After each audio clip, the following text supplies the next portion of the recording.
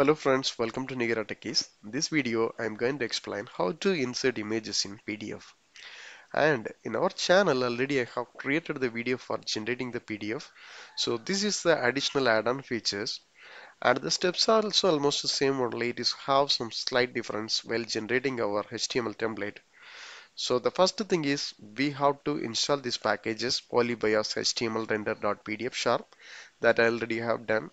And then we have to include these three namespaces, so that also done. So finally we have to generate our HTML content. So in that time, wherever the image is required, you have to include one image tag, and then source we have to provide the image URL. So if you have some external image URL that we can use, otherwise if you have the images in our application, we can generate the custom URL from our application itself, or else we can convert the image into base64 format. So that base64 result we can set source in our image. Okay, so this is the concept. Now let me go to the implementation. So as I mentioned here, I have included all the namespaces. First I'm going to create one function.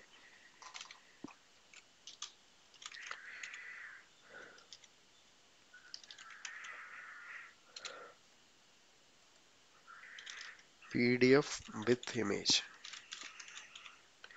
and this is the get method only.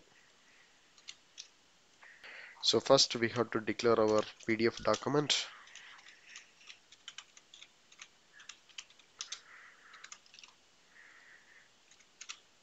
Next I'm going to declare one HTML element. This is string only, so the initial value should be empty. So next I'm going to use this PDF generator. So it is having the function is add PDF pages. So first I'm going to provide the input is document. Okay, next our HTML content. So that's what I have declared as the HTML element, and the final one is our page size. Okay, next I'm going to use the memory stream. So before that, let me declare one byte array.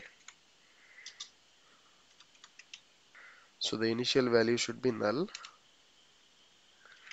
Next we can use this memory stream.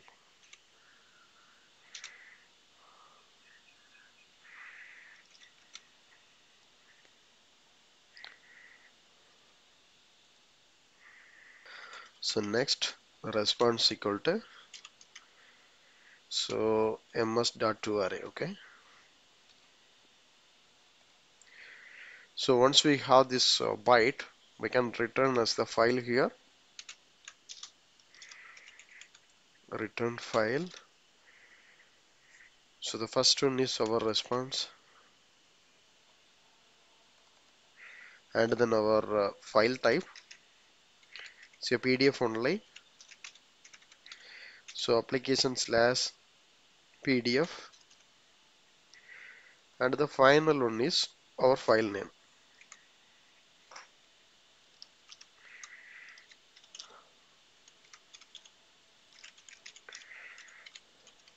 Okay, so next we have to generate our HTML content.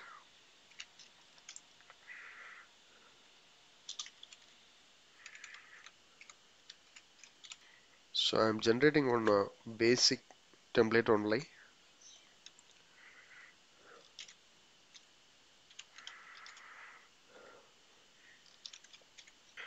So now we are coming to our main concept, so inserting the image. So let me include one image tag here.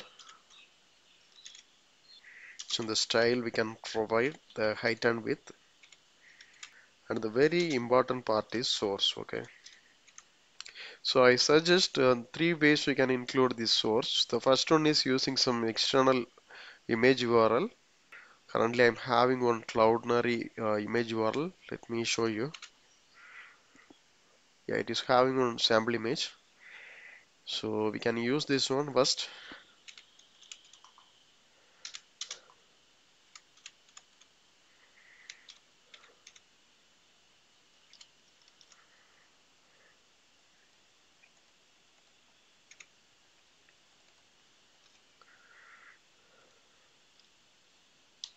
So we can use this image URL. Okay, Okay, this is fine. Now I'm going to run this application. We can verify our output. Okay, this is our function. Let me execute this one.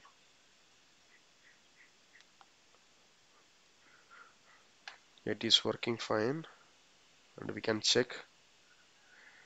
Okay, fine. Our image is loaded. So while generating our HTML content, I made some small mistakes that we can resolve it. Okay, I forgot to include this one. Okay. Okay, this is fine. I hope it will works. So currently we have completed using the external image URL. Next I'm going to explain so how to access the images from our application itself. So let me copy one image here.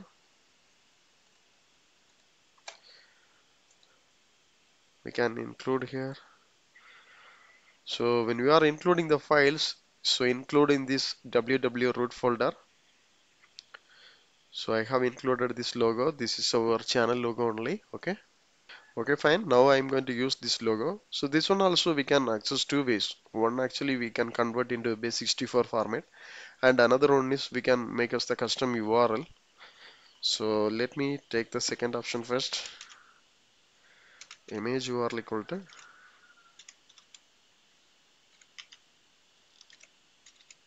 Okay. So if we clearly know about our host name, we can include. So otherwise, we have one option http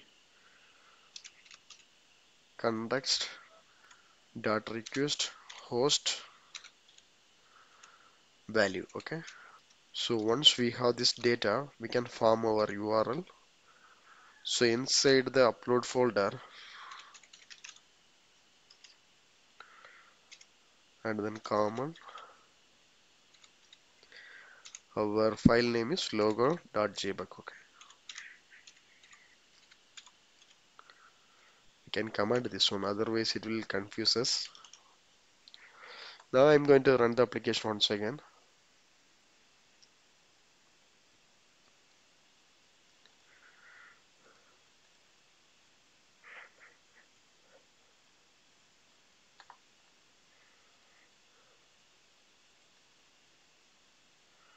See now our logo is coming correctly. Okay.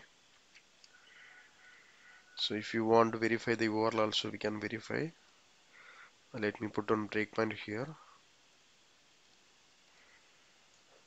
We can execute the function once again. See the image URL. So this is our host name and we have the files in the folder of uploads and common. So based on that we have generated our image URL. Okay, I can check. Yeah, it will work. So this is the one way. And next we can convert this image into base64 format. I'm going to comment this one. So when I am uploading these files into GitHub, this is for your reference. Okay. For converting image into base64, I'm going to create one more function here. I mean one more method.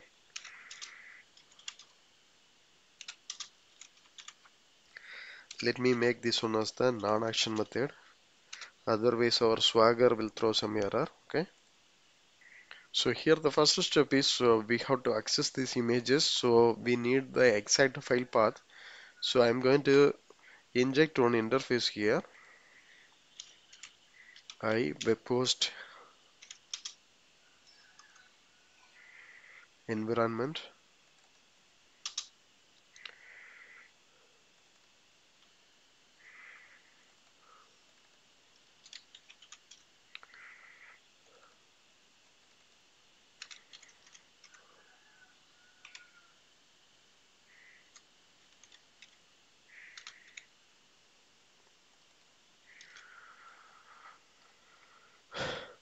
So then I'm going to declare one string here.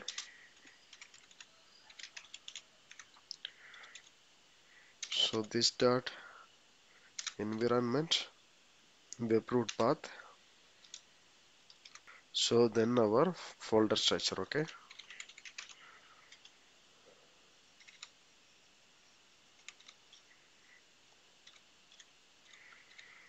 So once we have this file path, So we can access our file, and also we can convert into byte format. So we can use this system.io dot read all bytes. Okay.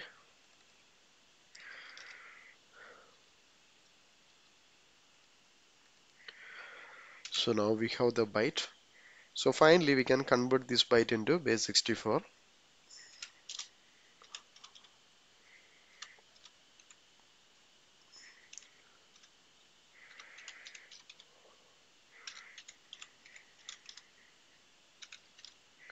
So at the end we can return this one. Okay. Okay, now our method is ready. So let me copy this one.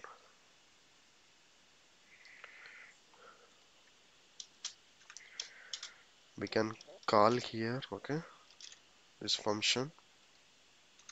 And if you are using this base 64, you have to include some prefixes.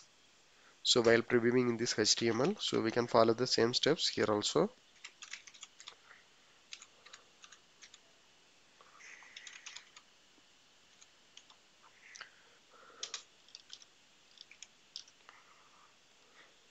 So finally we are setting the source as our image URL, okay.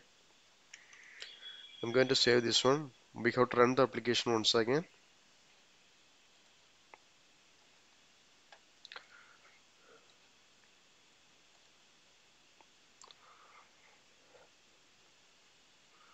So let me click this one. Okay, our image is loaded. Now it is working fine, okay. So just to consider the real-time scenario, most probably we will have the image URLs, or else we will have the image files in our application. So we covered these two topics. So the final one is we may have our images in the databases. So the format may be a image. Image is nothing but the byte format only. We can directly convert into base 64. And otherwise, if you have direct base 64 in our databases, then it's a straightforward thing only. Okay. And before closing this video, let me execute my invoice generation PDF.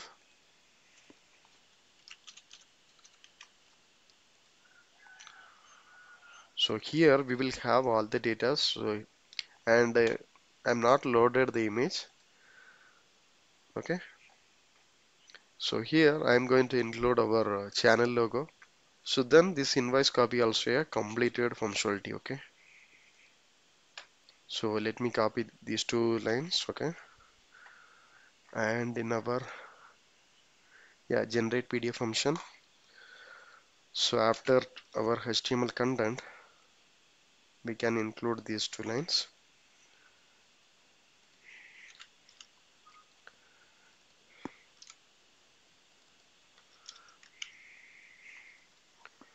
So we can run and see our output. Finally, we can close this video. Okay.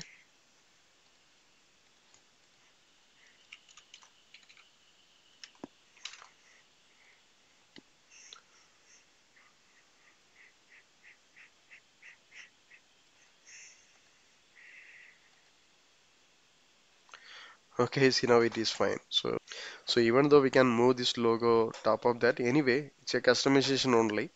So based on your requirement, we have to do the alignment in our HTML side. So then our PDF also will generate the based on our HTML content only. So now we are in the end of the video. Still, if you have any doubts or clarification, please post in the comment box. And also please don't forget to subscribe my channel. Thank you. Thanks for watching.